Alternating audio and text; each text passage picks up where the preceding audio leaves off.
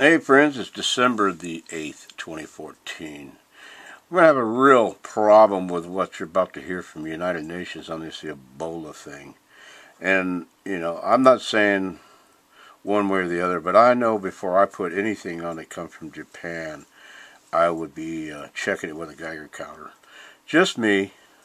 Here we go. Have a listen.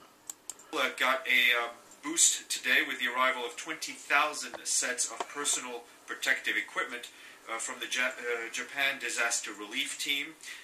Did you hear that? They got it from the Japan Disaster Relief Team. Now, what has been going over there in Japan that they actually had all of this? Could it be Fukushima? Don't know. Just curious. But anyway, let's continue. The first batch of 700,000 of such equipment committed by the government of Japan to the UN mission for Ebola emergency response.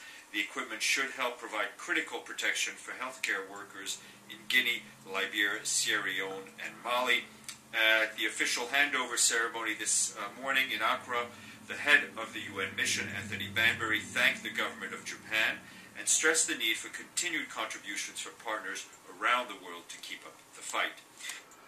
Well, there you go, friends. Now you decide and you figure it out. Would you put one of them bad boys on unless you had a Geiger counter and tested it? Just saying. You know me, the old Marine Vaughn. Hug them kids. Hug that wife. Keep the Lord in your heart. God bless you. We'll put this video up. December 8th, 2014. Bye-bye, friends.